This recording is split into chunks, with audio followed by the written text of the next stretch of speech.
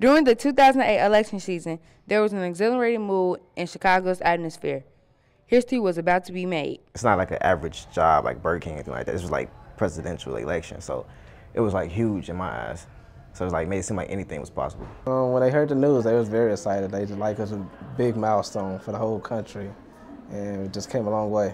But in this year's election, things are a little different. Voters don't seem as energetic as 4 years ago. I don't feel that vibe that they're excited. I think they're kind of indifferent.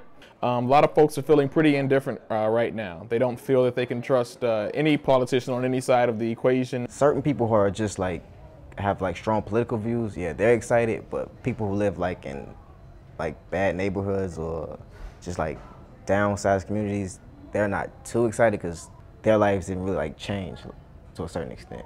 President Obama inspired people to vote for him through hope and his slogan, "Change you can believe in."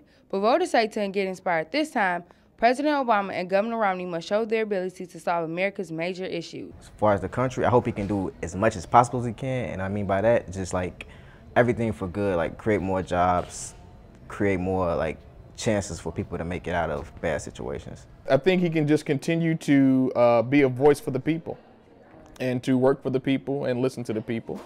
And hopefully that will trickle down into the communities itself and get us off to a better start for the next 4 years. Reporting for FSM News, this is Janice Newsom.